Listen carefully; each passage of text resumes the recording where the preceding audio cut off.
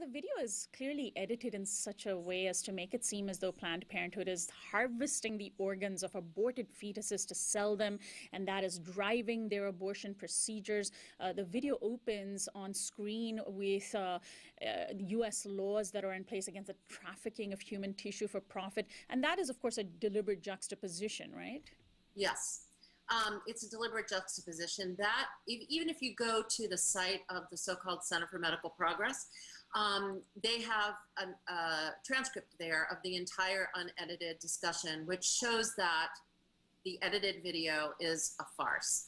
But I think it's really important for people to understand several things. One, there is a federal ban on the selling of any human tissue, but there is a great demand for human tissue in research. And what any organization is allowed to do, Planned Parenthood or any other organization, is to cover the cost of storing and mailing tissue. So that is what Planned Parenthood does.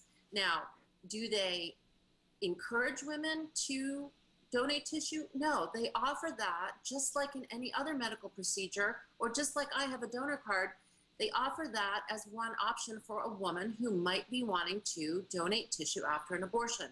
Every piece of this is completely legal. Every piece of it goes according to federal law. And so no law has been broken. And let's also just step back for a moment to understand that the people involved here, including Troy Newman, who is a member or president of Operation Rescue, hate Planned Parenthood, hate women's health care with a passion. And most of them have an agenda of destroying Planned Parenthood. So this is where this video comes from.